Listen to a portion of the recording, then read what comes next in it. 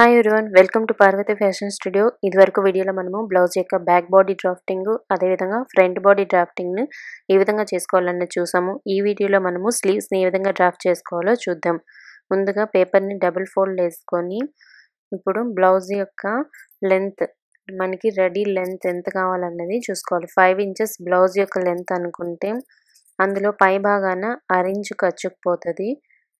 So 5.5 అవుతుంది.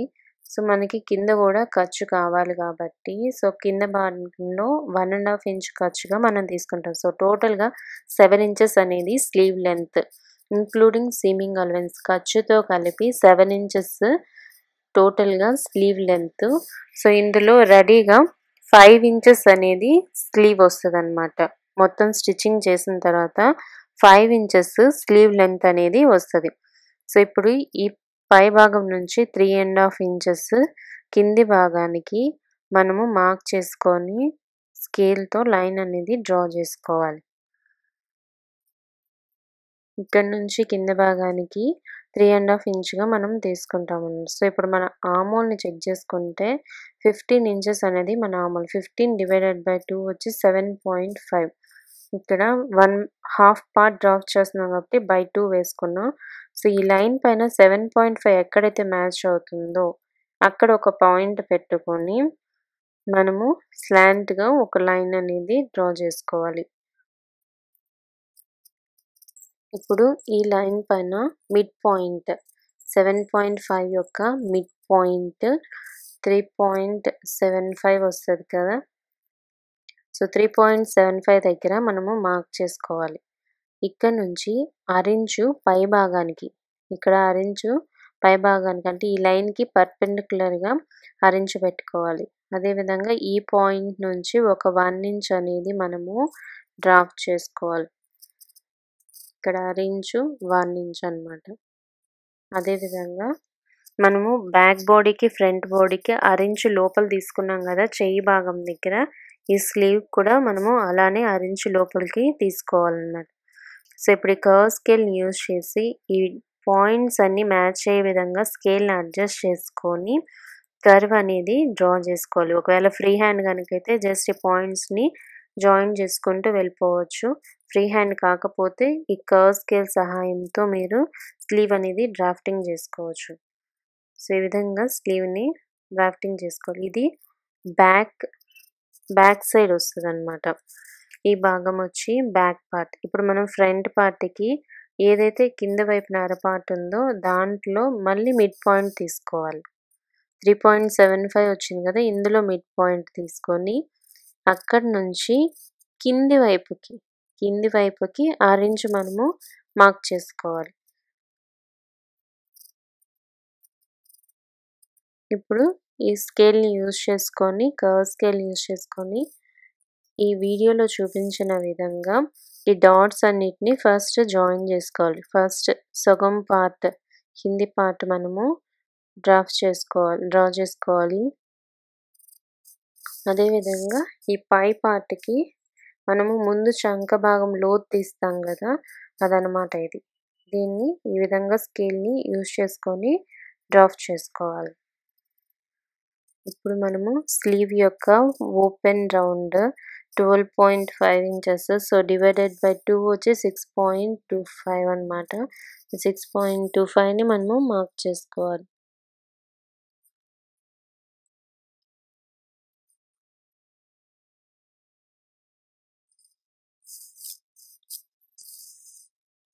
So ఈ చంక భాగం పాయింట్ స్లీవ్ ఎండ్ అయ్యే పాయింట్ని మనం ఇప్పుడు జాయిన్ చేసుకోవాలి. నార్మల్గా స్లీవ్ అయితే మనము ఈ విధంగా మార్కింగ్ చేసుకుంటాం, కానీ మనము ఖర్చు అనేది కింద భాగం వదిలాం కదా, అది 1.5 ఇంచు. ఆ పాయింట్ కూడా మనము డ్రా చేసుకోవాలి. ఎందుకనేది ఇప్పుడు చూద్దాం. సో ఇక్కడ చూసారు కదా, ఈ కింద వైపుకి మనం ఎక్కడైతే తీసుకున్నామో అక్కడికి ఈ పాయింట్కి మనకి వేరియేషన్ వచ్చింది 6.5. సో ఎప్పుడు కూడా మనము స్లీవ్ని ఖర్చు ఫుల్ ఎంత తీసుకున్నామో ఆ పార్ట్ వరకు మనము తీసుకోకూడదు.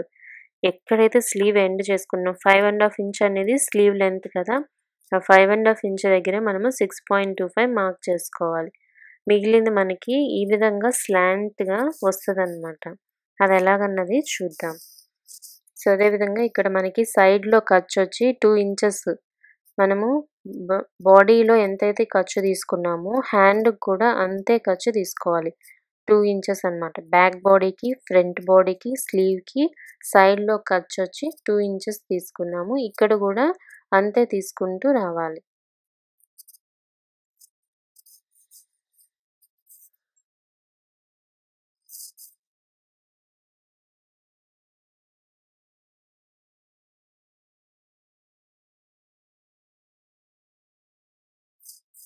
సో, నార్మల్‌గా ఈ విధంగా రఫ్‌గా మనము వేసుకున్నాము. బట్ కటింగ్ చేసేటప్పుడు ఎందుకు నేనక్కడ లైన్ డ్రా చేయలేదన్నది ఇప్పుడు చూద్దాం. సో, ఎప్పుడు గూడా మనము కటింగ్ చేసుకునేటప్పుడు ఈ ఖర్చు పార్ట్ ఏదైతే ఉందో ఆ పార్ట్‌ని ఫోల్డ్ చేసుకొని మనము కటింగ్ అనేది చేసుకున్నట్టయితే మనకి ఎక్కడ వేరియేషన్ వస్తది అన్నది అర్థమవుతదనమాట. సో, నేనిప్పుడు ఈ పార్ట్‌ని ఏదైతే ఈ ఖర్చు పార్ట్ ఉందో ఇది మొత్తం నేను ఫోల్డ్ చేస్తున్నాను. ఈ విధంగా ఫోల్డింగ్ చేసుకొని మనము ఇప్పుడు 2 ఇంచెస్ సీమింగ్ అలవెన్స్ తీసుకున్నాం గదా! హ్యాండ్ దగ్గర అది 2 ఇంచెస్ ఇప్పుడు మార్క్ చేయండి.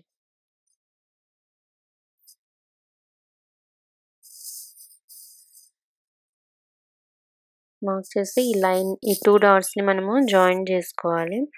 ఇప్పుడు దీన్ని కటింగ్ జేసి చూద్దాం ఏ విధంగా వస్తదో అన్నది.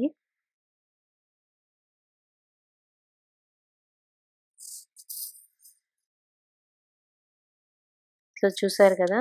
మనము ఏ విధంగా ఇలా కట్ చేసుకుంటే ఎలా వచ్చిందో చూసాం గదా ఇక్కడ. సో, ఎప్పుడు కూడా మనము క్రాస్‌గా తీసుకోవడం వల్ల మనం ఫోల్డ్ చేసి కుట్టుకునేటప్పుడు ఆ క్లాత్ అనేది మనకి వేరియేషన్ వస్తదనమాట. సో, అందుకని ఈ విధంగా ఫోల్డింగ్ చేసుకొని కుట్టుకుంటే మనకి ఈ క్లాత్ ఏదైతే నేను ఇక్కడ చూపిస్తున్నాను కదా! ఈ క్లాత్ అనేది నార్మల్‌గా మనకి వేరియేషన్ వస్తది. నార్మల్‌గా మనము ఈ విధంగా స్లాంటింగ్‌గా కట్ చేసేసుకుందాం. సో, అలా కాకుండా ఈ విధంగా ఫోల్డ్ చేసి కటింగ్ అనేది చేసుకున్నట్టయితే మనకి ఖర్చు పార్ట్ కూడా క్లాత్ అనేది వేరియేషన్ రాదు. సో, అండ్ ఇక్కడ బ్యాక్ కర్వ్‌ని మాత్రం మనం కట్ చేసుకోవాలి. ఫ్రంట్ కర్వ్‌ని టచ్ చేయొద్దండి. ఫస్ట్ ఎప్పుడు కూడా బ్యాక్ కర్వ్‌నే మనము కటింగ్ అనేది చేయాలి.